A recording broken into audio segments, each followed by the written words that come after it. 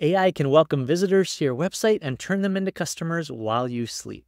Let's take a look at how an AI chatbot can help grow your business in this episode. Hey everyone, Scott Meyer here from Chipp. This is 5-Minute AI, where we show you how to live well and work smart with just a little bit of AI in 5 minutes or less. Today we're going to show you how to build a custom support chatbot for your website. This is going to be a powerful way for customers to find information quickly and for you to see what people are asking about. You can use that information to improve your messaging, to improve your website, and customers can use that information to quickly book meetings, buy products, and get information they need fast in any language at any time of the day or night. So let's dive in and show you how to do it. When you visit a website like Chipp, it's easy to add a chatbot like you see here in the bottom right corner. With a little bit of messaging, you can get people to click on that button and start asking questions. You can even tell them what questions they might ask. For example, how can I use Chipp? As you can see, AI will quickly generate answers to them and drive them to the information they want. So this is a great way for you to give information, but also to book meetings and generate leads to help grow your business. And as you can see, these can be used in any language and any website. And what's amazing is that it will be able to translate your information to anyone at any time. So as we can see here, it's in Dutch. I might say speak in English, and it will then just change this language to fit and give me all the information that I need. So this is a great way to grow your business, both in terms of efficiency, but also in potential customers. So how do you do it? Let's dive in and show you how. Creating a custom chatbot is easy with Chipp. So just go to chipp.ai where you can get started.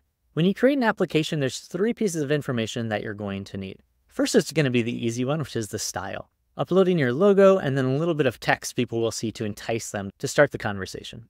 Second, you're going to want to have knowledge sources. So I'm going to scroll down to the bottom, and you can see here we can click on a new source. What you can do is just link your website, and any information on that website will become available as training. So if you have pricing on your website, you can just click on the URL, type in your page.com/pricing, and then scan it, and it'll add that to your site. You could also, under knowledge sources, add proposals. So if you have typical pricing or a way to explain your services, you can just click on documents, find that document, upload it, and now your AI chatbot is going to use that information in its conversation. If you're good with video, you can add YouTube, Instagram, or TikTok to also add more knowledge sources. Now, once you have it looking good and you have it trained on knowledge, it's time for the instructions. So the instructions are you telling the AI chatbot how to behave. To do this, give it a role, some instructions, some parameters, and some examples. So its role is going to be a positive customer support representative. I'll put all of this in the show notes, so you can definitely just copy and paste it. I like to put parameters like make it short responses, so it's not talking too long. I also recommend that it gives additional information. And then I always like to have it send people to a lead. So remind them they can email me or book a call, and that'll give a link. So that's a great way to get people to start booking meetings and generating business for me.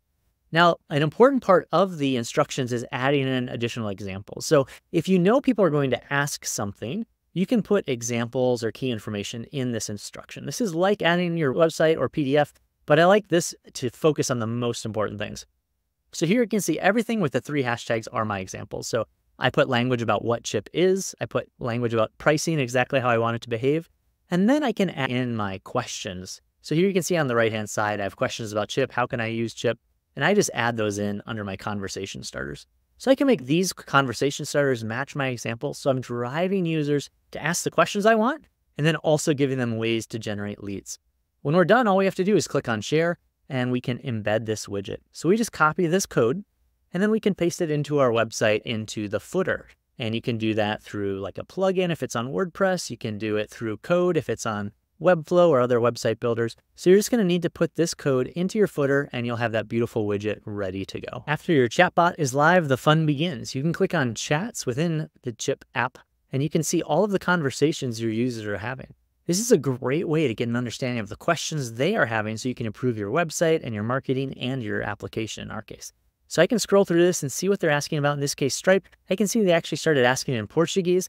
You can see how seamless this AI chatbot is driving people the information they need and generating leads for me at any time. Your website doesn't have to be static. It can be dynamic, conversing with potential customers and driving them to become leads. Unlike traditional chatbots that just behave in an if-then statement, AI chatbots converse with real language, pulling in real leads that match what people are asking. I'm excited to see what you build and how you generate leads with your AI chatbot.